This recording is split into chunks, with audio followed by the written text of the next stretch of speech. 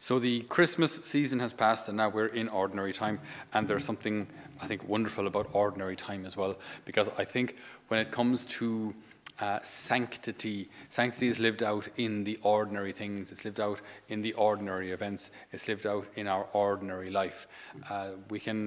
It's good that obviously the liturgical year has certain high points.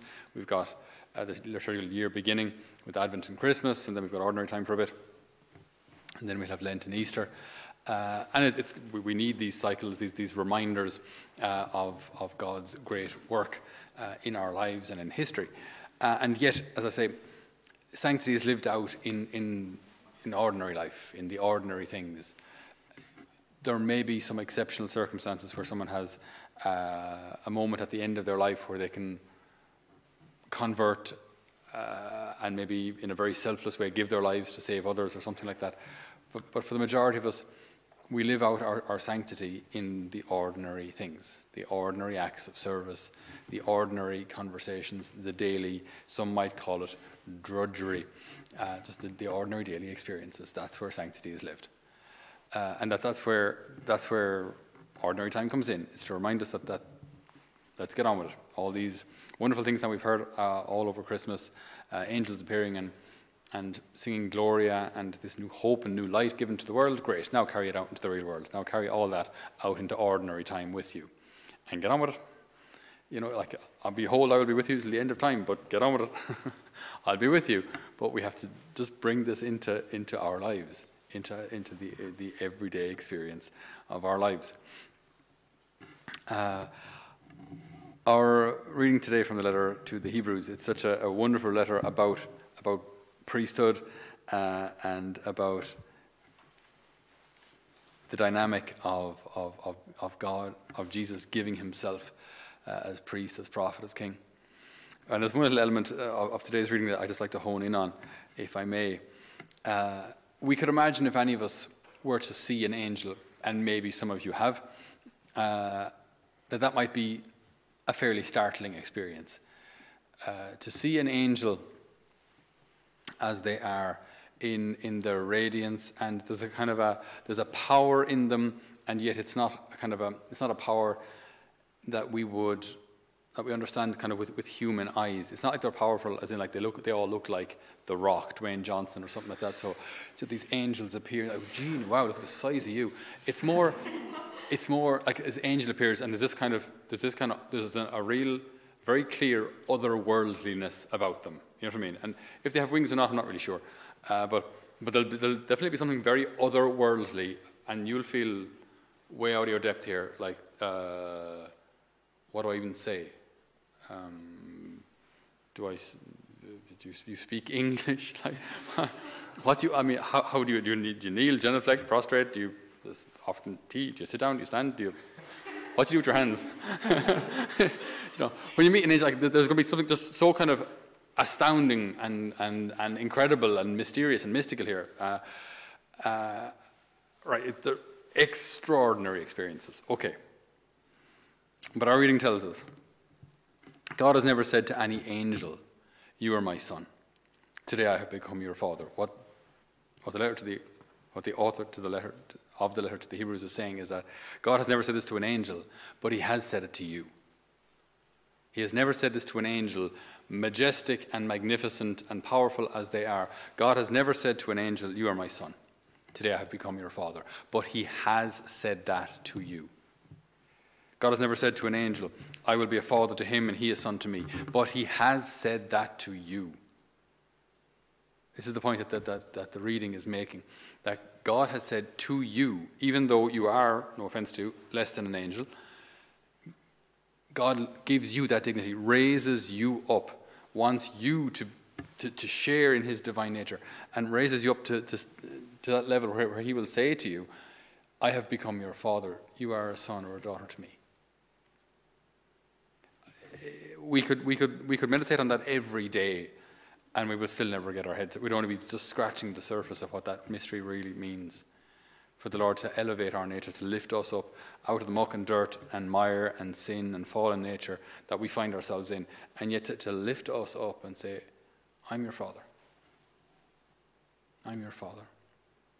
Today you have become a son, a daughter to me. So it's a completely undeserved, unmerited gift.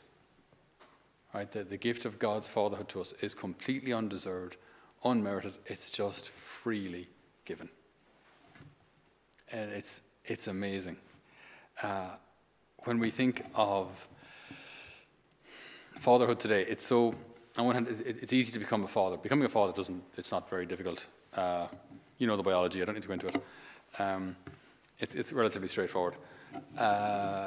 Becoming a dad, on the other hand, is something different entirely. Becoming a dad requires a good 20 years of sacrifice, if not more. And as with all things, we're always inspired, not just by people who pass, or people who kind of, they get the degree, or like, they got into the Olympic team. That's nice, that's nice. Getting onto the Olympic team is nice, I'm sure. Coming home with Olympic medals, that's a different league altogether. So just kind of qualifying, it's like, it's like Irish football these days. We were over the moon when we qualify,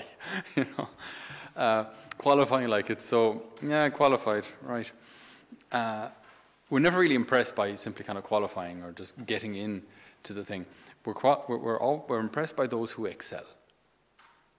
By those who excel.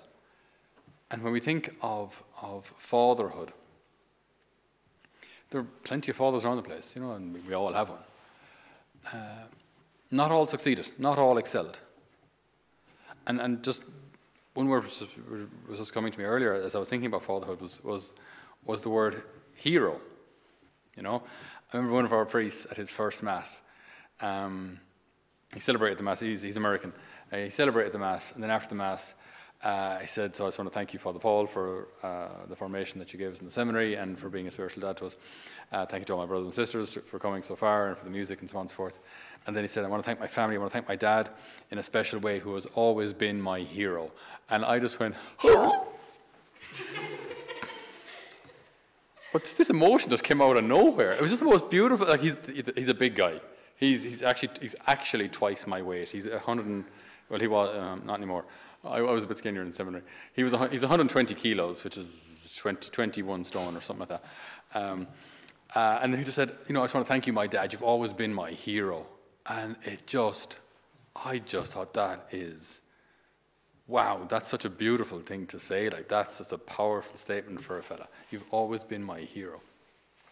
His dad, by the way, he's the head of Bruce Willis, and he's a volunteer fireman. So he chops down buildings that are on fire with an axe to save cats. So yeah, he's a fairly heroic guy.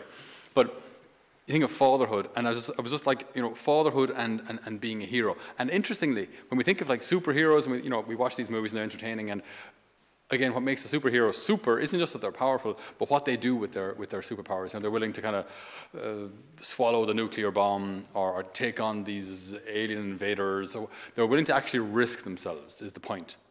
You know what I mean? Being Superman and, helping little children light their bonfires with their laser eyes while the place has been invaded by terrorists. Who cares? Superman, look, you've got these powers, use them.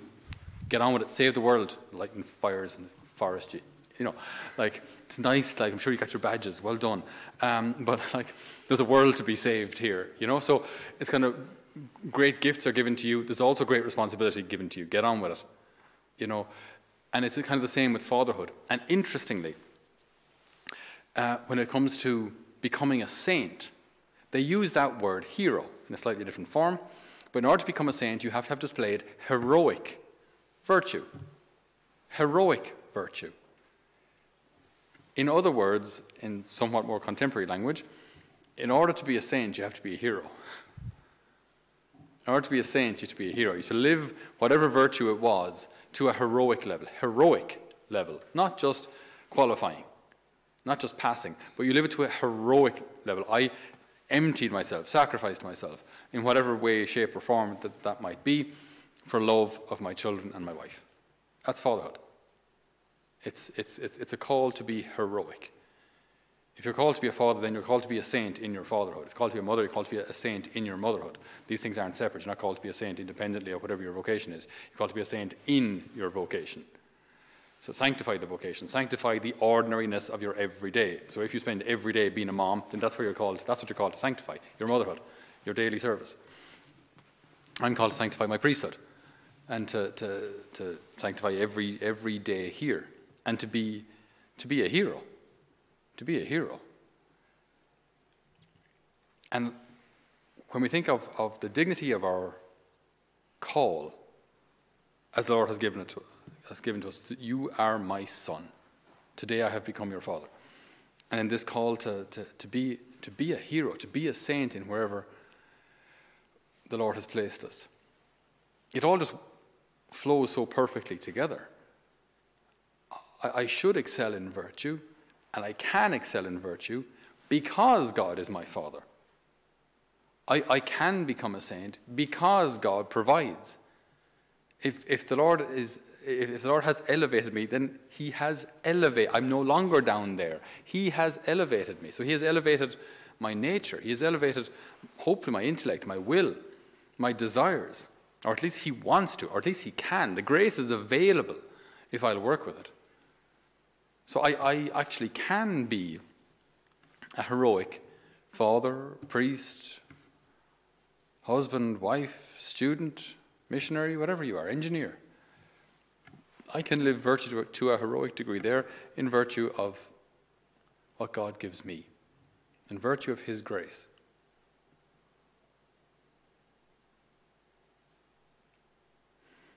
So we ask the good Lord today that we might never forget our dignity,